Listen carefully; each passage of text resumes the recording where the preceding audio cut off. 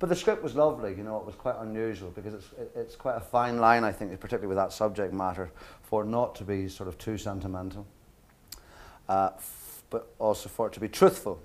I think that's very hard to find, and I thought that David had captured that pretty well. I thought it threw up, you know, important and difficult questions about morality and kids' mortality, and kids' mortality, and also morality in terms of what happens with the other characters.